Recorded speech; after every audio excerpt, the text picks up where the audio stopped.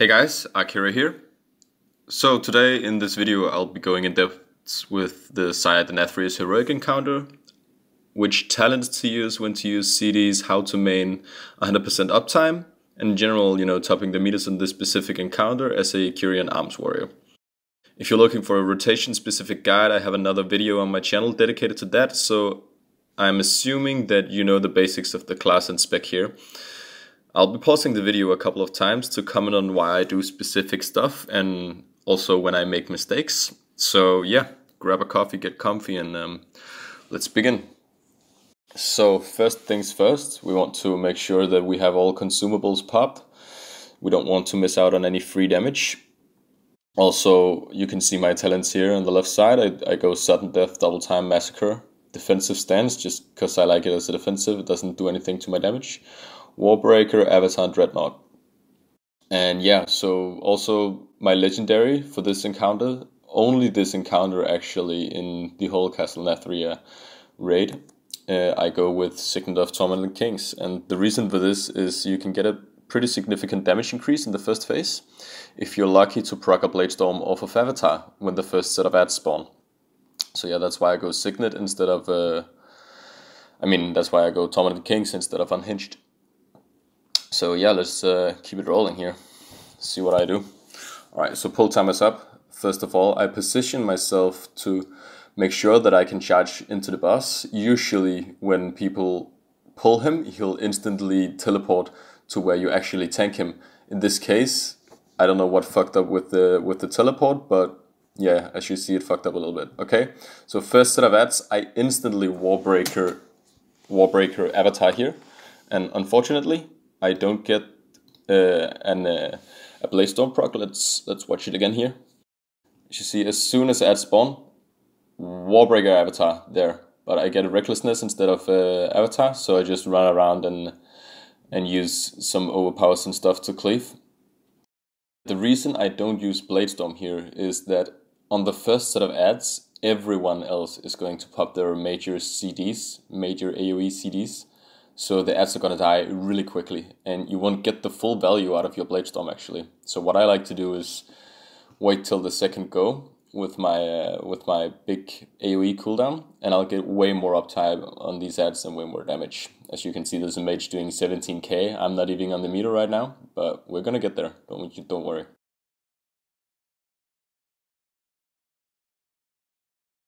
Alright, so just standard rotation here. I don't care if I face the wall here because I want to charge anyway, so it doesn't really matter to me as a warrior. Alright, second cleansing pain coming out, and you see me here. Pop Bladestorm, boom. And notice how long these ads are up for. Like, they're up for the entire Bladestorm duration, and I even get to pop Sweeping Strikes and do some executes here for some extra damage. So that is really nice for our DPS meter here. As you can see, I'm on 4th place now as well.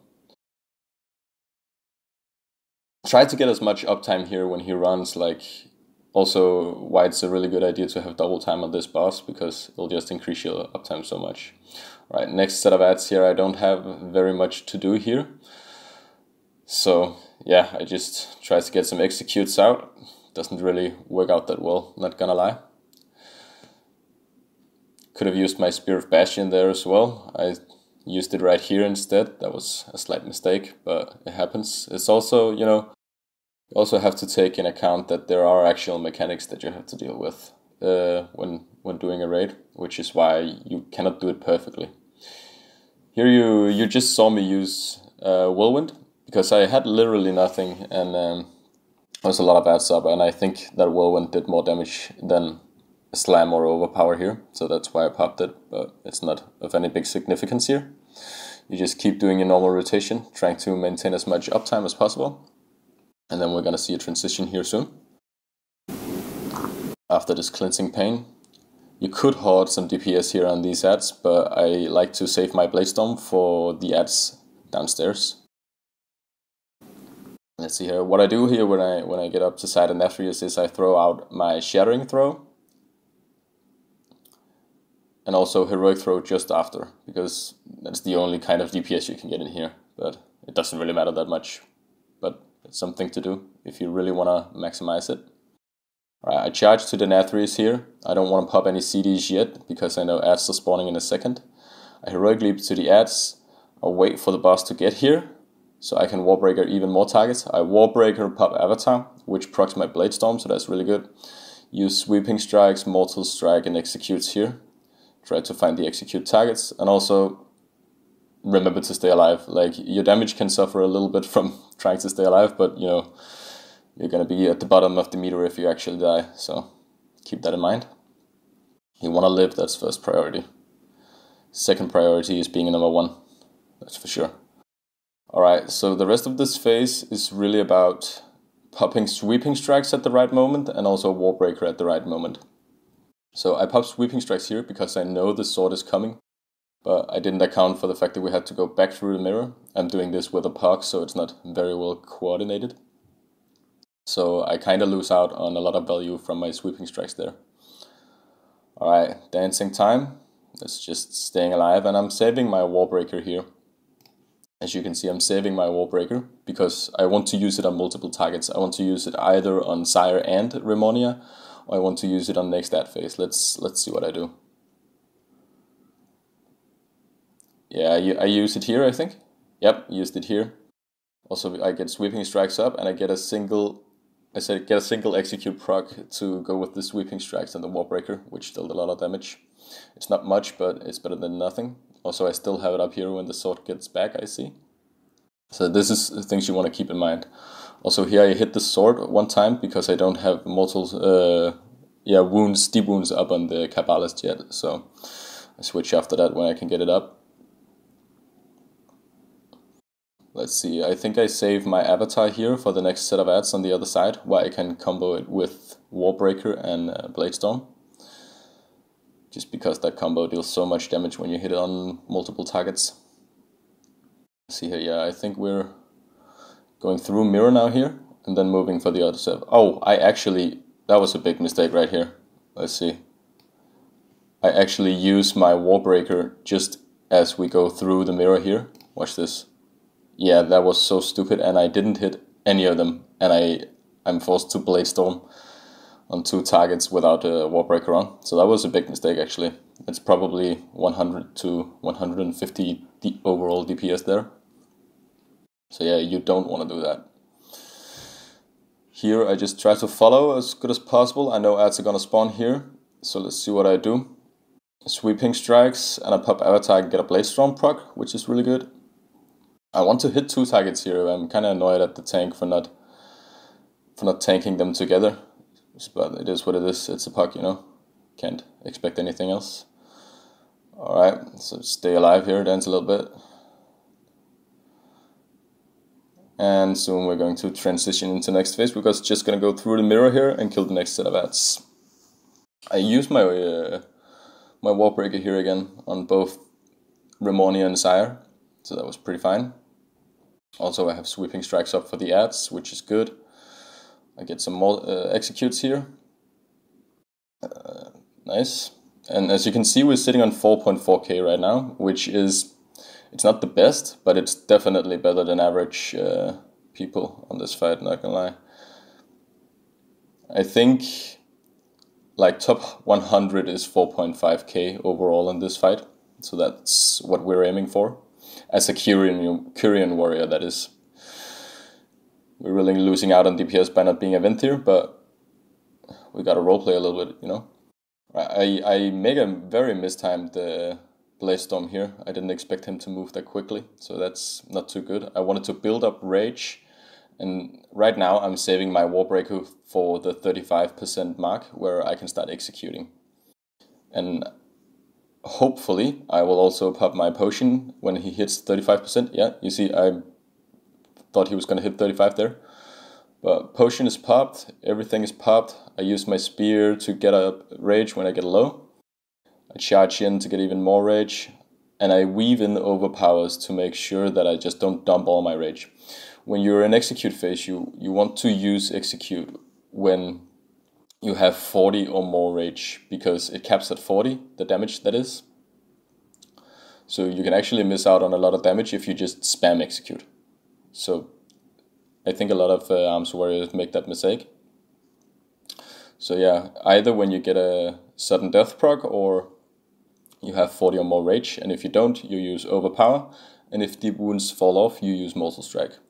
So here I get another Warbreaker out, and we get some big executes here. And as you can see, I'm waiting for the 40 rage all the time. Get a Shattering Pain here, 40 rage again.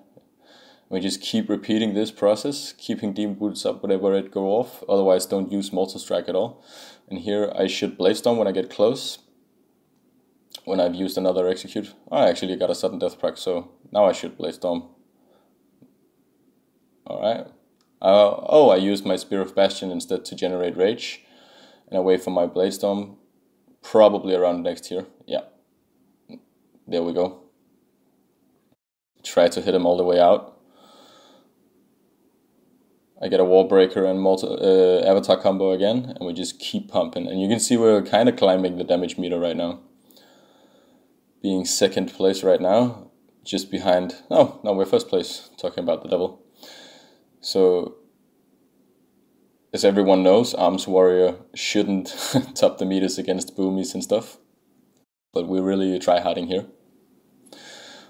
Yeah, last phase is basically repeating the process. Here I am forced to soak a little bit for my team.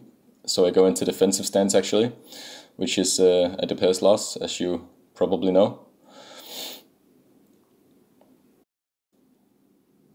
But yeah, I'm back in battle stance, and I get another set of Warbreaker. I'll probably get one more Warbreaker off before the fight ends, because I can see some people are dead, so the boss won't die immediately. We keep dancing here, positioning for Shattering Pain so we don't die, charge back, keep the uptime going. Uptime is really important. If you miss like 3 seconds on the boss, it's about 100 DPS overall. So that is really, really important. Alright, let's see what happens here. He should die very soon. Holy shit. We're going low here, staying alive. Getting a few more executes out. One more, there we go. And we got him.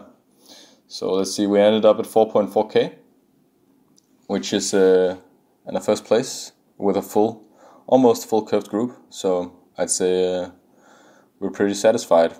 I think my best try is 4.8k with the same gear that I have now, which is 220 with this legendary. So it's not my best try, but you get the general idea. I messed up on a single Bladestorm and also a Sweeping Strikes and a Warbreaker, so that's about 100 DPS each. And also I didn't get Bladestorm from my first avatar in the first phase with the ads. And I think that's about where I went wrong with the maximizing of our damage. So yeah, that's it for this fight. I hope you learned something and enjoyed watching it, and I hope you will consider liking, disliking, subscribing or anything. It'll help me a lot. Also, feel free to ask any questions in the comment section. I'll answer everyone unless the video pops off somehow. You can also let me know what kind of PvE related content you want, and I'll try to cover it in a future video. So yeah, thanks for watching and have a wonderful day. Bye.